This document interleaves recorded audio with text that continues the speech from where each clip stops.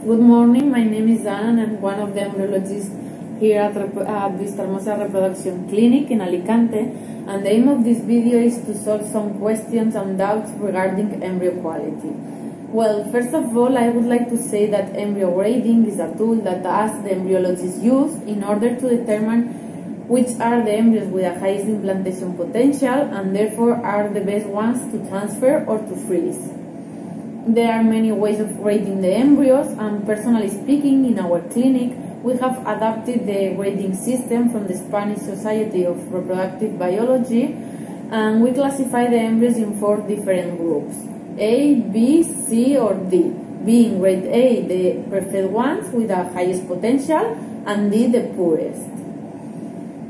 Our decision on grading the embryos is based on the inner cell mass and the trophoctoid morphology. If we are speaking about blastocyst stage, we also consider all the embryo development and some morphokinetic parameters and other parameters such as fragmentation or blastocyst expansion.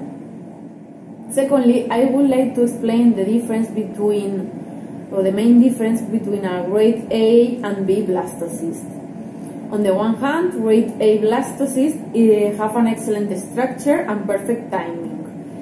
They have a cohesive inner cell mass, trophoctoid with many tightly packed cells. So that's mainly what's an grade A embryo, the perfect one, the one that appears on the book. On the other hand, a grade B embryo have a smaller inner cell mass, or maybe could have a trophoctoid with a lower number of cells, or even a slightly slower development. But nevertheless, they are still grade embryos and have a higher implantation potential, so they can perfectly convey on a pregnancy. This brings us to the following question. Can poor quality embryos C or D implant? Of course they can, but it is a matter of probabilities. I mean, even though the possibilities of implanting aren't as high as if we transfer a grade A embryo, no one can deny that there are poor grade embryos that make pregnancies in the same way that grade A embryos don't necessarily lead to a pregnancy. Finally, I would like to highlight that even though that grade embryo quality is important, it's not the only factor. There are many other factors that can also cause implantation failure.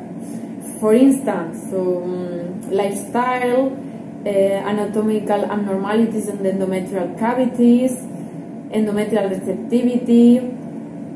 For example, recent studies have suggested that each patient has its own implantational window.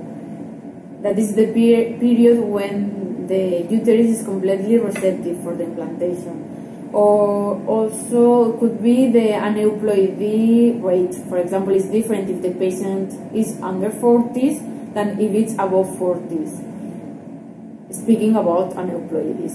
So there are many factors, and that's why in our clinic our policy is to treat each patient individually and perform all the tests needed in order to achieve the best outcomes.